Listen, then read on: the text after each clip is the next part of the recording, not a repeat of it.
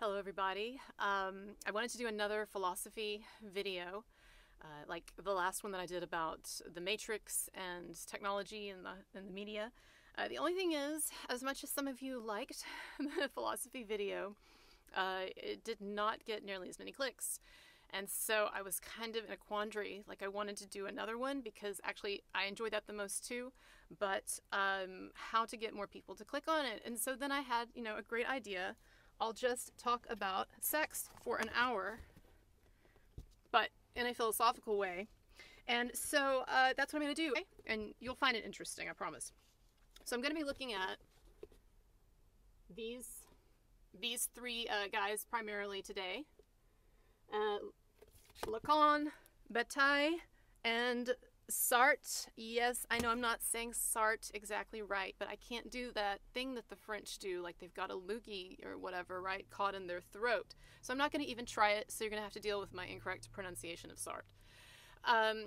But I want to talk about, these really interesting philosophies, and we're going to start by not even talking about sex, so you have to hold on for a second, but don't worry, because in a little while I'll be talking about things that will make everyone uncomfortable.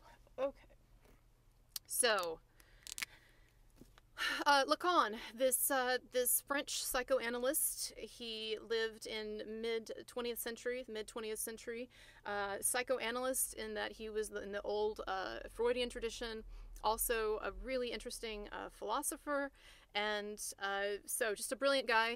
A lot of Americans have never heard of him, but he's really popular in South America for some reason. And then obviously, like, if you're French, a lot of Europeans have heard of him. Okay, so what's one of his most interesting theories? I want to start with this because this kind of will explain what's going on in a way when we get into sexuality. So when we are, and this is according to Lacan, so when we are born, when we are in an initial infant state, okay, we do not have a clear sense of ourselves as individualized human beings. In other words, we're just kind of this like blob. And yeah, we get hungry at times. We know there are these people that feed us or take care of us, and we want those basic things. But we're not at the point psychologically where we can understand that we are like this separate identity, this like separate being in the world, okay? Now, what Lacan says happens is that at a certain point in the child's development, usually around the age of like a toddler, somewhere around 12 to 18 months, he says that the child enters into what we can call the mirror stage, or the mirror phase, all right? And understand that what I'm about to tell you, it's kind of a metaphor. So yes, it can literally happen with a child looking at himself or herself in the mirror, but it also describes metaphorically a kind of a stage in human development. And of course, my nose now starts running as soon as I start this. It's kind of cold in here, but whatever. I might have to stop to grab a tissue. All right, so here's the thing with Lacan. So I'm going to draw some stick figures because it's hard, it doesn't really make sense unless I show you what's going on. And these stick figures are horrible actually, but whatever. Okay, so the child looking at itself in the mirror, okay, for the first time.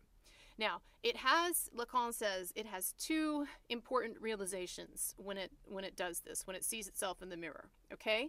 One is that for the first time, it recognizes in its image, it recognizes itself as this singular individual in the world, okay? In other words, it looks at itself and it's like, oh, that's me, okay? And so for the first time, the child has a sense of itself as this singular individual person. Now, the child also has this secondary realization at the same time. And this is the more problematic or troubling realization, okay?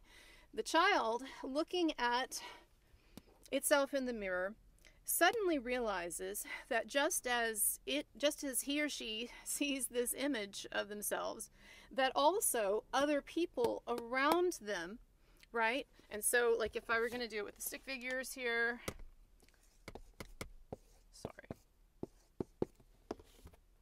So there's the child looking at himself, herself, and then you've got the child suddenly realizes, oh, there are these other people that are looking at me too.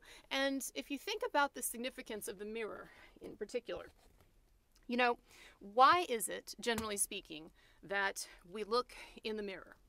And generally, why are we doing it? It's usually because, like, we're getting ready for work or something. We want to make sure, like before I did this video, I wanted to make sure that everything looked, you know, reasonably okay. But when you think about it, when you're looking in the mirror, generally speaking, you're not looking for, like, yourself in that, like, do you really care, just personally, if a hair is, like, out of place or if something looks weird? Like, if you were just going to be at home all day and never see anyone, you wouldn't care.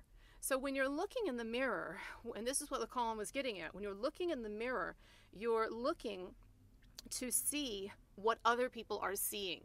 You're trying to get into the mental space of another person. And so the realization that the child has when it sees itself in the mirror is that it realizes for the first time that it is an object of judgment and scrutiny for others. And so just like I can look at myself in the mirror and make all of these, come to all of these conclusions, okay, so too can other people look at us. And so what happens is that this is kind of a foundational, this is very awkward what I'm doing here. This is kind of a foundational moment here where a kind of a split occurs early on in our development. It's kind of hard to see that, but a split early on occurs in our development between the self as experienced internally, like as we experience ourselves internally, like this is how I feel, this is how it feels being me, versus the self as experienced externally as an object. And so there's a split, an object for others. In other words, other people looking at this at other people in an objectified way, which we all do. Okay?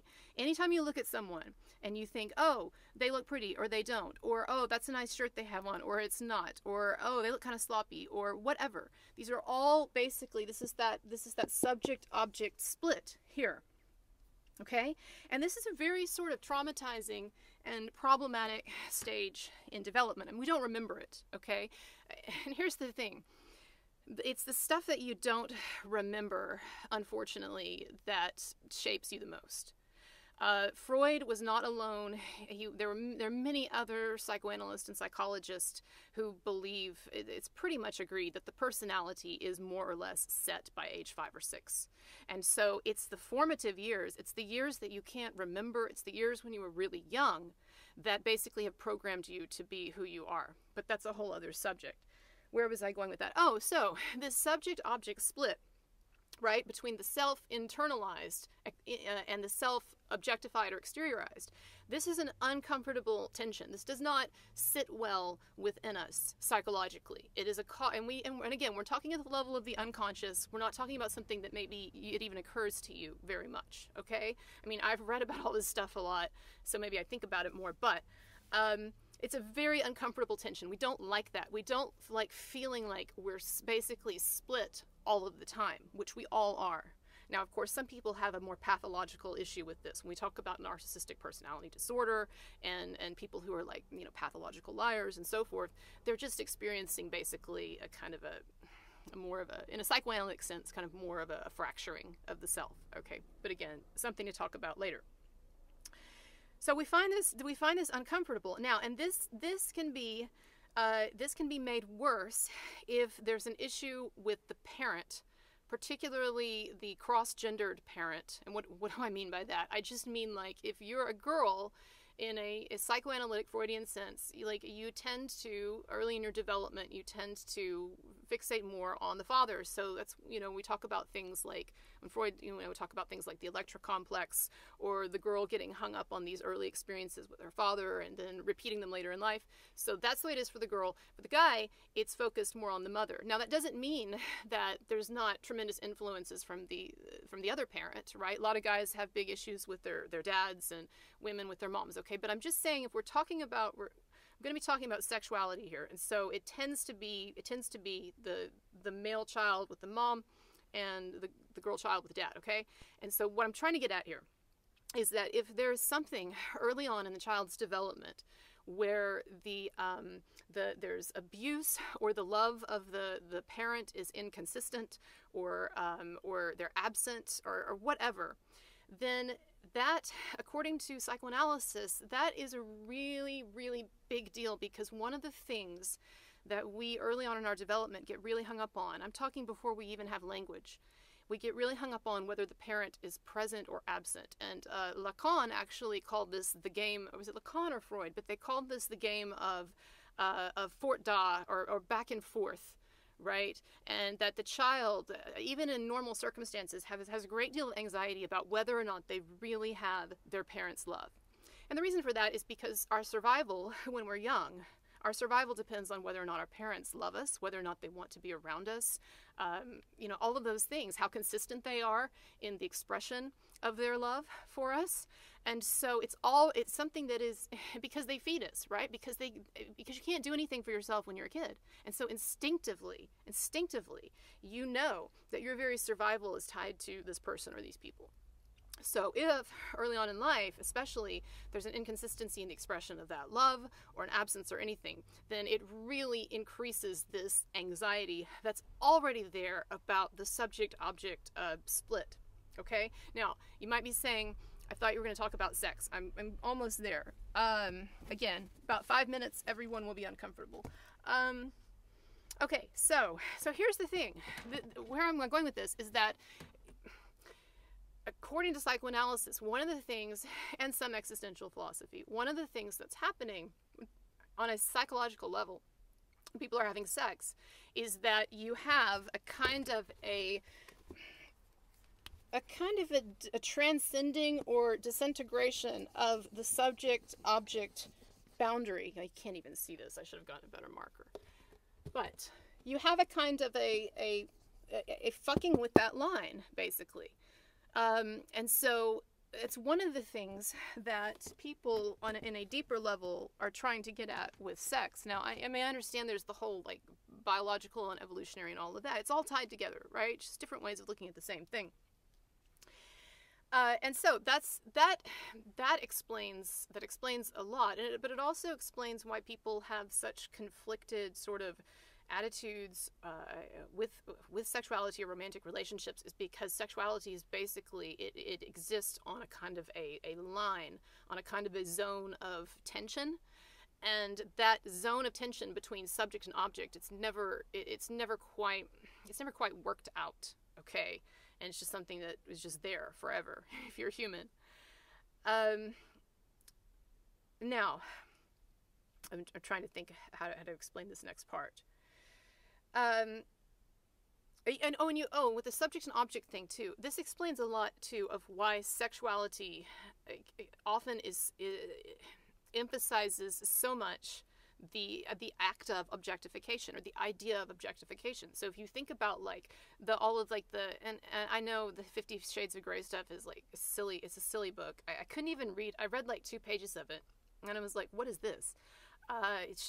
And I'm not like a snob about, like, it has to be well written, but I mean, that book is just, But anyway, but what is up with that whole, all of, like, the S&M and the bondage and the 50 Shades of Grey and whatever, and even, like, the more extreme stuff where, you know, a lot of people are like, what the fuck? You know, like we talked about in the Marilyn Manson videos. What is up with all that? Well, because sexuality, in part, is about playing with this line between subject and object. There tends to be this sort of, like, fixation on the idea of objectification, and there's nothing wrong with that. I guess what I'm trying to say is, I'm just trying to explain, like, what's going on there on a deeper level, and why it seems that so many forms of popular sexuality seem to be presented in terms of really emphasizing that idea of objectification. Okay, I hope this is making sense.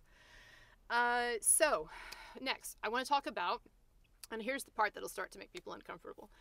So I want to talk about this guy named Bataille. It's another French guy, and he was actually married to Lacan's wife. So they were married to the same woman but at different times, which I think is interesting. That must have been a very interesting woman if both of these guys wanted to marry her. But Anyway, so Bataille, a French philosopher, like Lacan, French philosopher, mid-20th century France, and he was really into some weird things. I don't know how else to put it. He's one of my favorite writers. I really like him. What I think is interesting is when you talk about this, when you read it, a lot of it like really explains some things that already intuitively, like we already know. But then that's the beauty of philosophy, of reading philosophy, is you read something and you're like, oh, you know, that's what I've always thought or always felt, and now there's somebody like putting it into words, right? So even with the weird stuff like Bataille, you may not be able to identify with everything he's writing about, but he's getting at some truths about human nature and human sexuality, all right? Now, a little more about his biography. He didn't just study sexuality. He was interested in all kinds of what he called transgressive practices across different cultures. So he would study things like human sacrifice. He would study like things like incest and stuff like that. All kinds of stuff. And what he was interested in was the notion of, I'm just going to stop using the board because it's not working out. I'll just talk. What he was interested in was the notion of transgression and taboo. And he was interested in the way in which sexuality, so much of sexuality seems in various ways to be coiled up with the appeal of transgression. And that even when you study like the writings of some of the great saints of Christianity, you know, like St. Augustine, who honestly, it seems like when you study him was a sex addict, founder, you know, like a great father of the church and everything.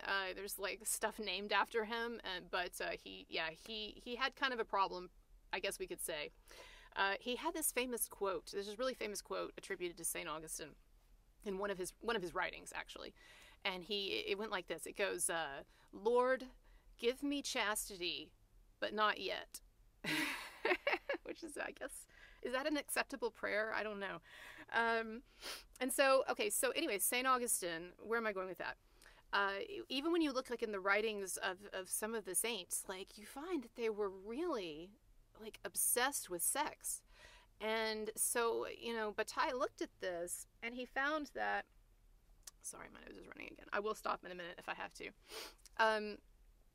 He was interested in the fact that prohibition, okay? Prohibition, like saying thou shalt not, okay? So prohibition is like no. So we're not just talking about prohibition like alcohol, okay? We're just talking about what the word to prohibit means, to say thou shalt not do this, okay? This is wrong or whatever.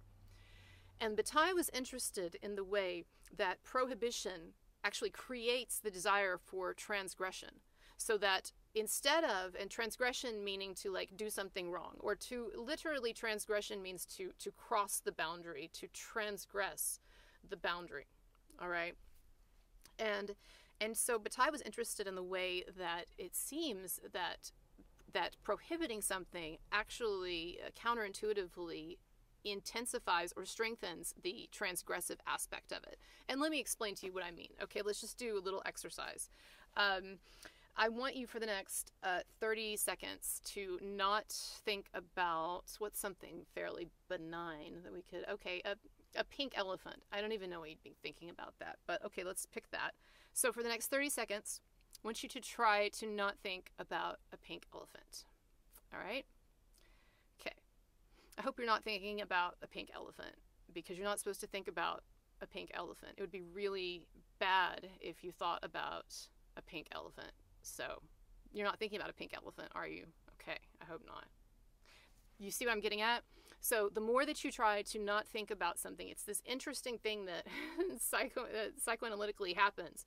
But the more that one tries to not think about something, then actually the more one has to think about it, because in order to not think about something, you have to think about it first. Does that make sense? I feel like I'm probably confusing lots of people with this, but maybe not. Maybe it'll work out. So that transfers into sexuality.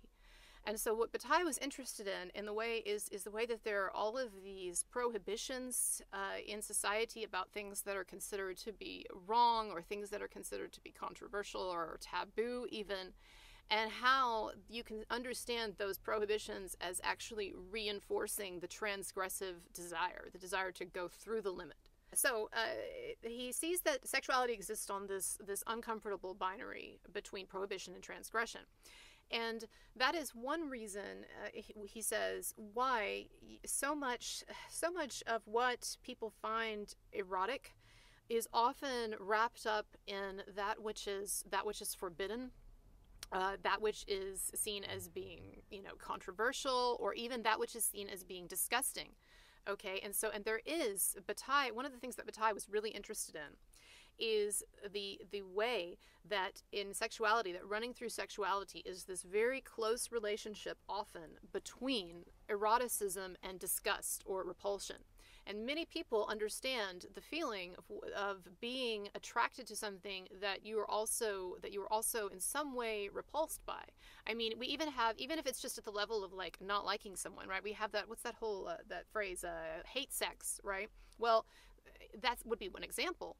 But another example would be something like, well, for instance, so Freud had this notion. He called it the Madonna horror complex. I talked about it a little bit in the Armie Hammer video I did, although I took that video down. I didn't think it was very good.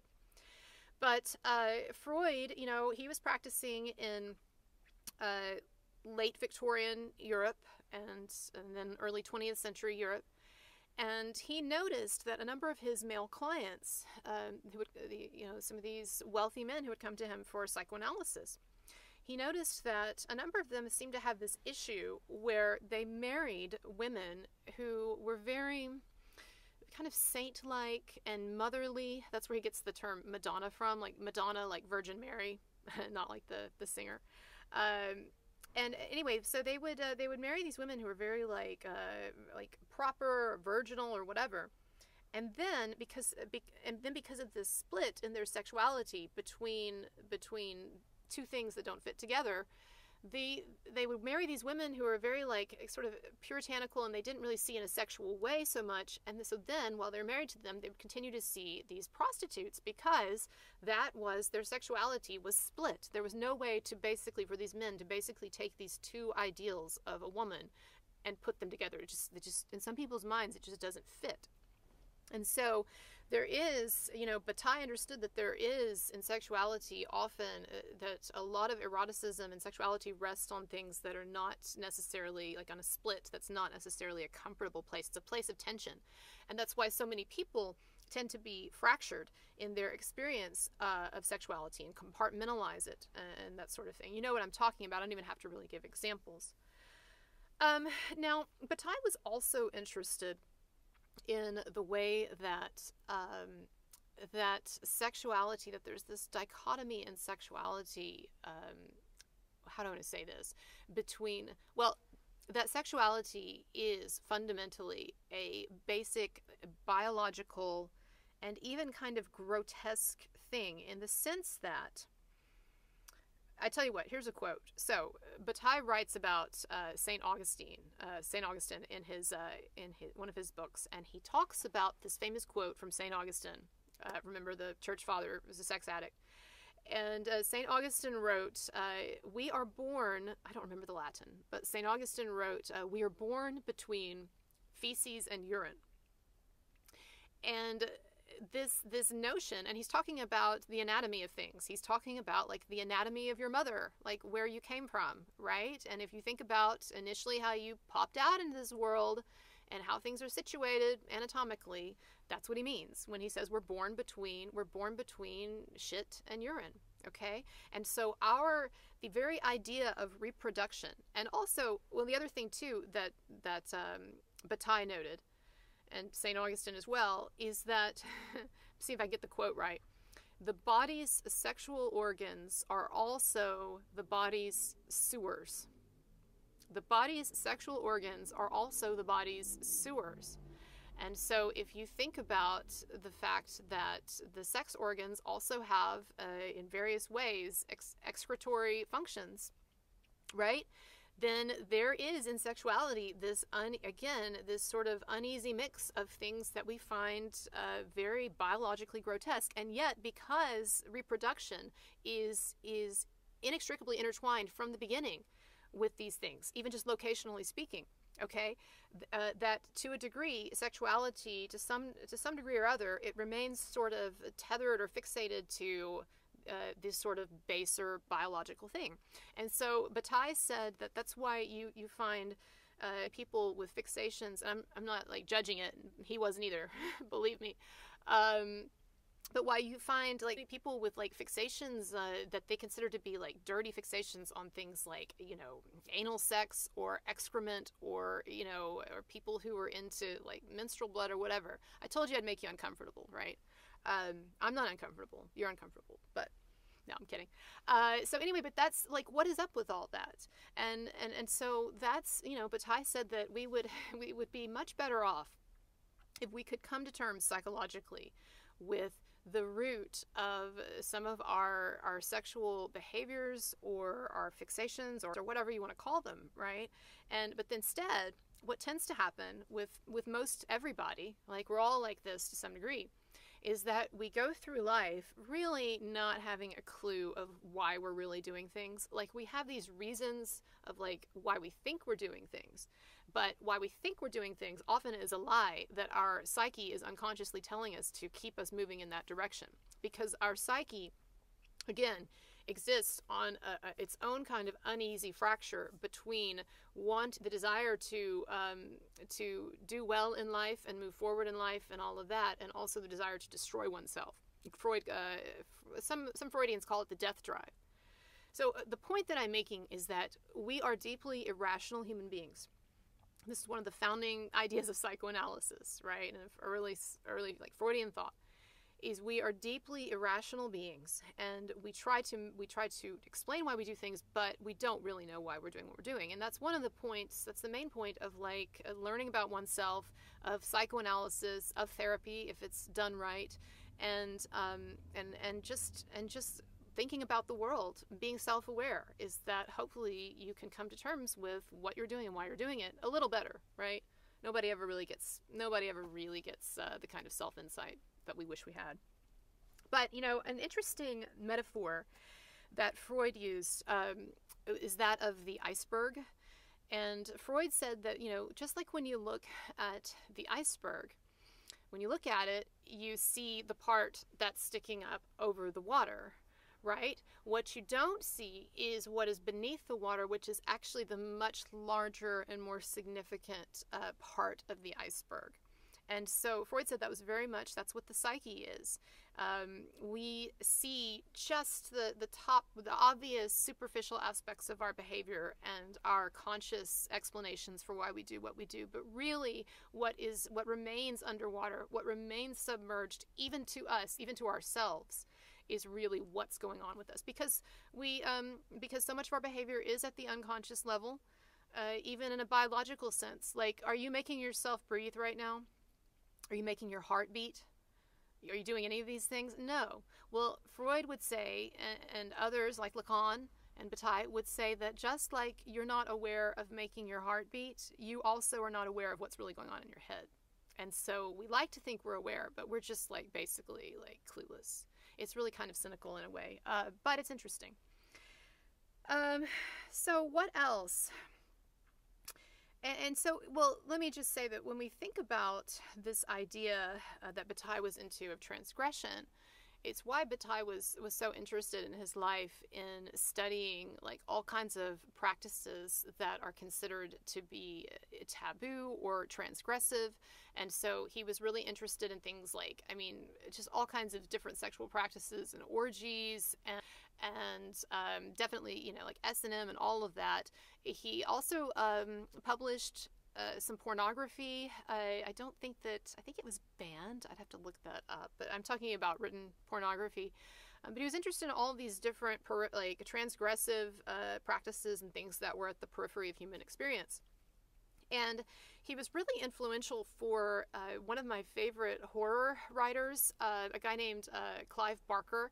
I don't know if you've ever seen any of the movies. Some of his are better than others, honestly. It's hard to do a good horror film, but especially on a low budget.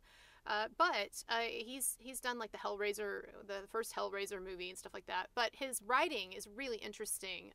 At one point, he was like considered to be like the next Stephen King, but it's very much tied to like the dark side of sexuality, and very much Clive Barker is very much invested in putting themes of sexuality up against themes of death. And so you often find these characters in his works who are very like highly sexualized, but are also like killers and things like that, or like bound to Satan and stuff. He's into all this dark stuff. But my point is that he was very inspired by Bataille. You know, one of the other themes that Bataille was really interested in is the way that even like sex and death in our society are bound up together. Probably a number of you know that the French term for orgasm it translates to the little death, right? La petite mort, the little death. And you know, if you see if you watch horror movies, there's always often a real emphasis on sexuality, even running alongside the idea of death and murder and mayhem and all of that. And so if you think about like the teen slasher film, like especially the ones from like the 80s, where you have like the kids, like all like the teenagers having sex and then they get killed off, and like the only one who's left is the virgin and stuff. So there's this interest, there's this thing, this kind of obsession with sexuality that you find running through horror films and stuff like that. And so Bataille would say again that one of the uneasy, uncomfortable paradoxes of life is how death is running alongside life. And so when we think about life, or we think about reproduction or whatever, we don't tend to think about it in terms of the fact that it is undergirded by death. And what I mean by that is that, what if you're planting a garden, okay, and you want to fertilize that garden, what do you get to fertilize it? Well, you get compost, and so it'll either be like dead plant material, or it'll be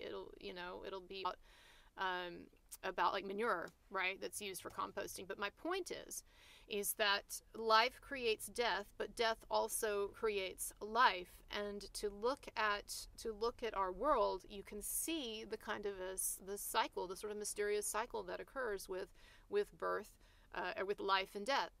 And so when St. Augustine says we are born between feces and urine, he's also saying, he's not only looking at the sexual aspect of it, but he's also saying that out of shit comes life, out of death comes life, okay? That in a metaphorical sense, okay?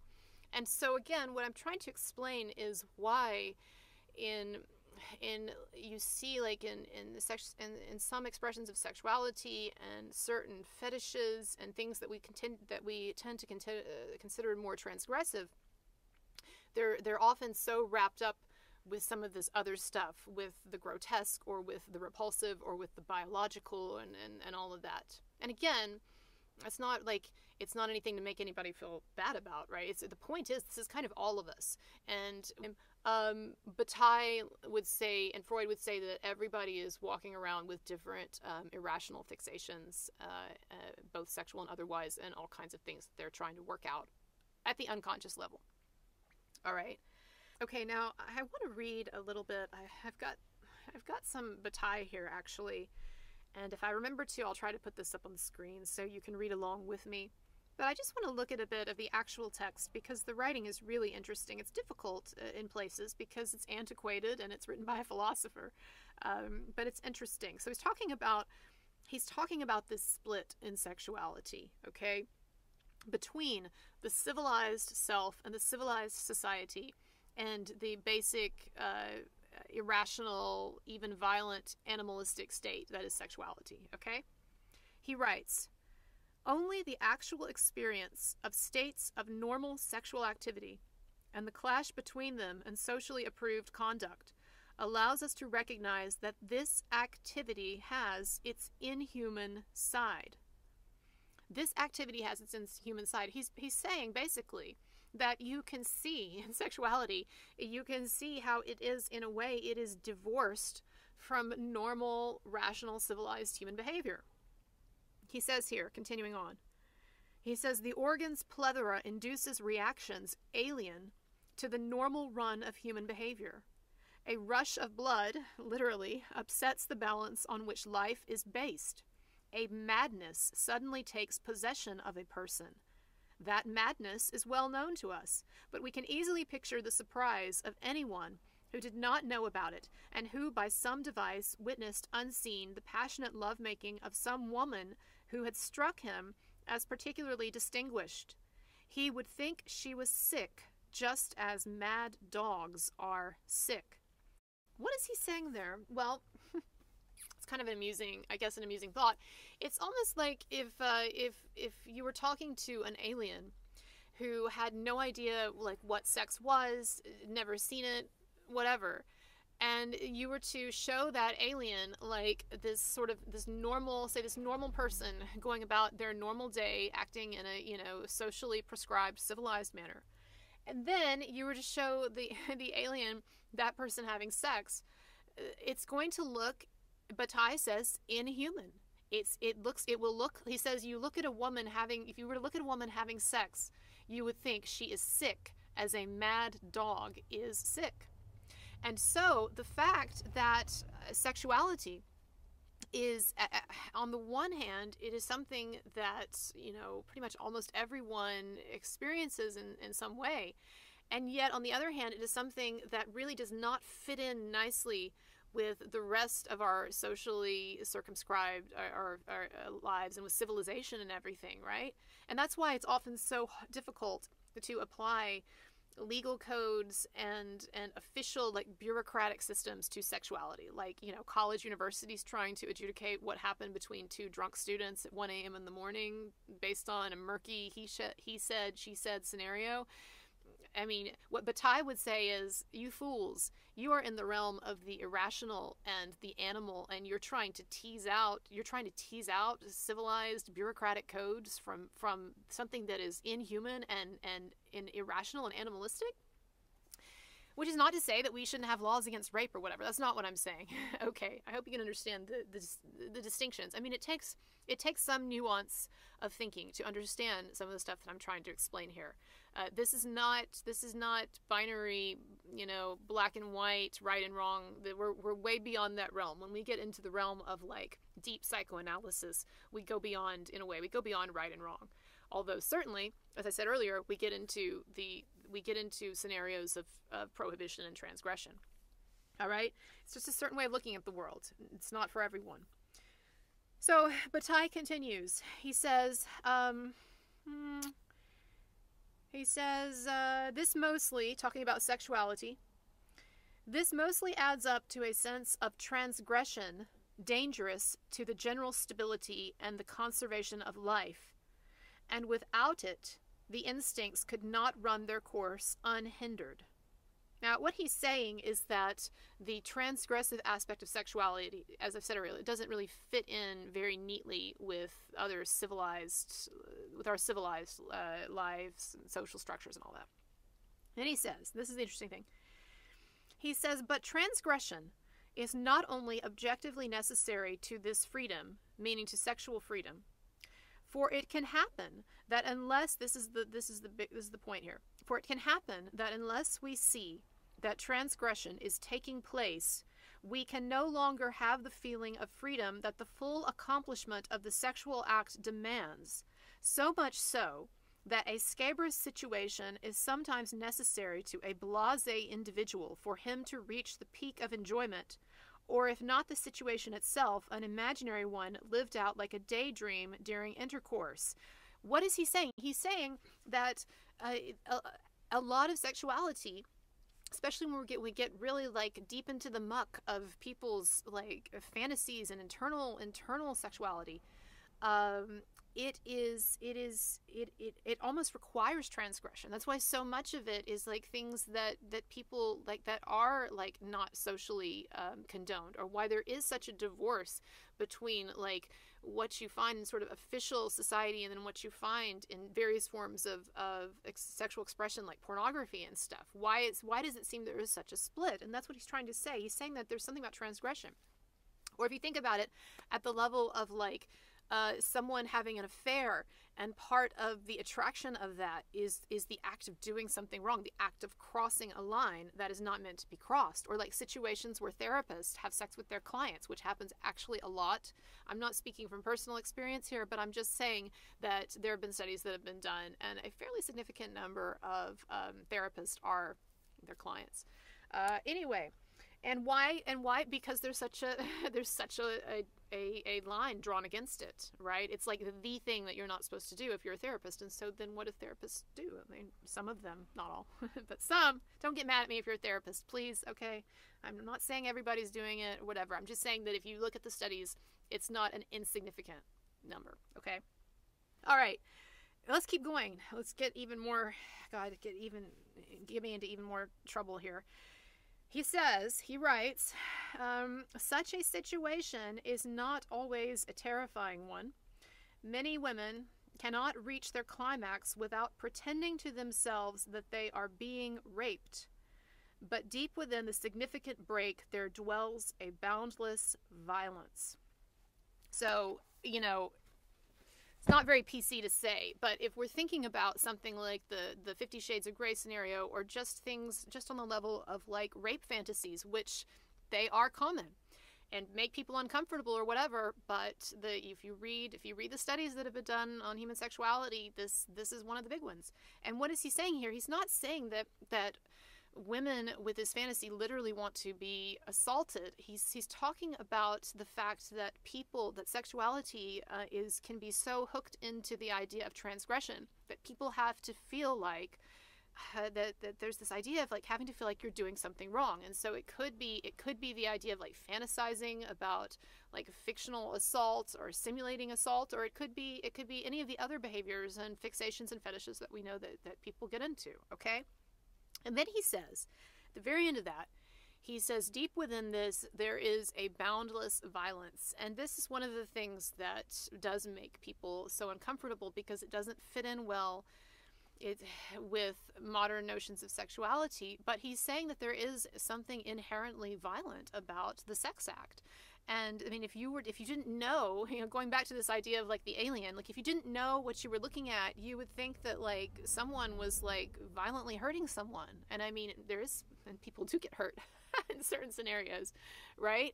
But the point being that again, what he's pointing out, he's not saying that we shouldn't have laws against rape or whatever. He's just pointing out that sexuality is a deeply irrational, deeply often transgressive thing, and so much of it is going on at the level of that is beneath our understanding even, but that there is this kind of like animalistic, basic, violent aspect. And of course we know that, but at the same time, it's interesting to read someone talk about it in a very analytical way.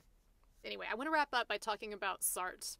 Okay, now Sartre is not the only person to discuss what I'm going to get into here, but I think that he wrote about it in the most interesting way. But you can find this in some of the other existential philosophers. All right. Now, Sartre was interested in another French guy, right?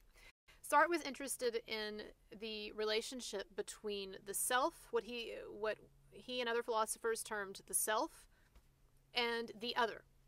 And so the other is anyone who is not you. So like everyone in the world is an other for me, right? For myself. And so the self-other dichotomy, according to Sartre and others, is again a split or a dichotomy that is fraught with a lot of conflicting emotions, conflicting feelings, many unconscious, okay?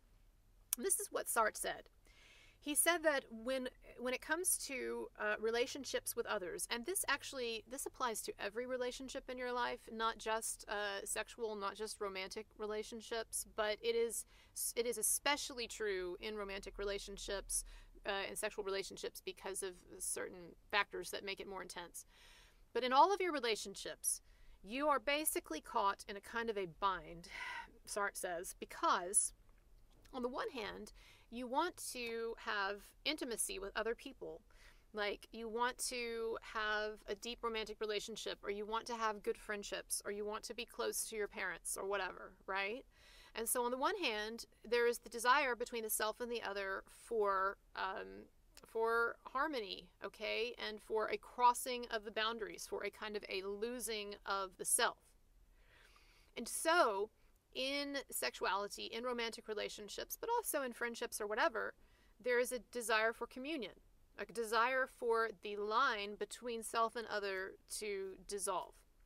And so that's one of the things that gets played out in sexuality and in actually the act of sex, is the literal, like, physical crossing of the line, right? And literally penetration, but also that is standing in for something deeper at the psychological level, which is what we're talking about here. Now, if there were just the desire for communion, then it would be simple. But the problem is that we not only want to commune with others and to dissolve those boundaries, but at the same time, we want to run away from other people, and we want to maintain the boundaries, because we understand that anytime there is a disillusion or a lessening of the boundary between self and other, we lose some of ourselves. We lose some of our freedom. We lose some of our identity, whatever you want to call it. And you might say, well, what are you talking about? Well, I mean, just think about it. In any relationship, especially a close relationship, there is always a kind of a push-pull going on between the will of the one person and the will of the other. And it could just be at the basic level of, like, you're living with a roommate and you have a fight over, like, how often to wash dishes, or you have a fight over politics or whatever. But at the level of a romantic relationship, especially, this, like, dual sort of attraction-repulsion thing, especially in some individuals, can be actually pretty problematic. And so you can look at certain people and you can sort of see, like, the way that their lives are playing out, that there's this, like, at the heart of it is this sort of push-pull or contradiction between the desire to be one with someone, but also to get the fuck away from them, right? And so that is the bind that we all find ourselves in, whether we're healthy or unhealthy psychologically, or we have good relationships or we don't, is that we want to be our own person. We want to be free. And when you are intertwined with somebody, emotionally, sexually, whatever, you're not free, right? And so, but at the same time, we don't want to be completely free, because that's, like, lonely and boring. So we are pretty fucked. And I guess that is maybe a good place to stop things on that note.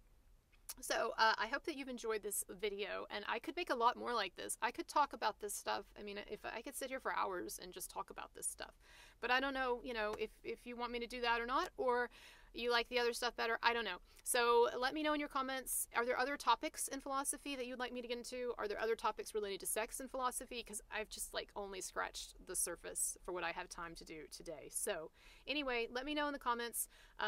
Feel free, as always, to tip or find me on Patreon. I really appreciate it.